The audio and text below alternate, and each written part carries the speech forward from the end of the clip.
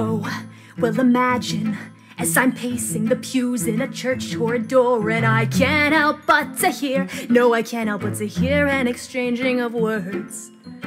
What a beautiful wedding, what a beautiful wedding, says a bridesmaid to a waiter. What a shame, the poor groom's bride is a whore.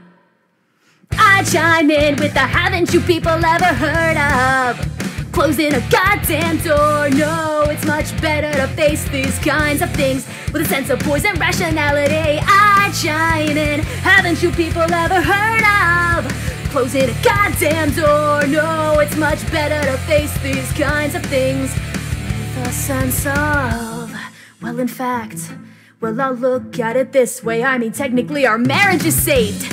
Well, this calls for a toast, so pour the champagne, pour the champagne. Oh, well, in fact, well, I'll look at it this way. I mean, technically our marriage is saved.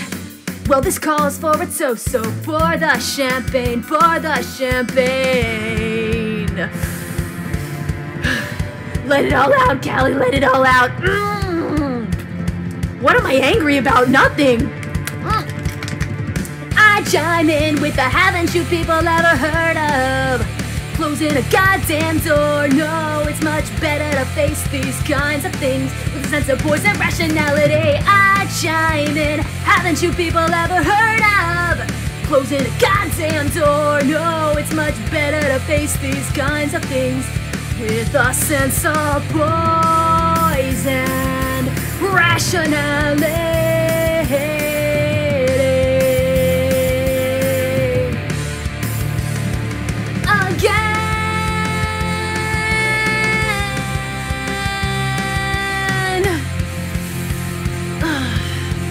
Chime in, haven't you people ever heard of closing a goddamn door? No, it's much better to face these kinds of things with a sense of poise and rationality. I chime in, haven't you people ever heard of closing a goddamn door? No, it's much better to face these kinds of things with a sense of poise and rationality.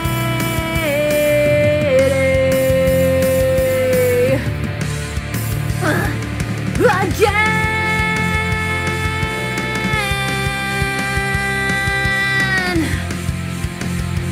I'm trying so hard not to peek. I gotta lean back in the chair as I scream out to the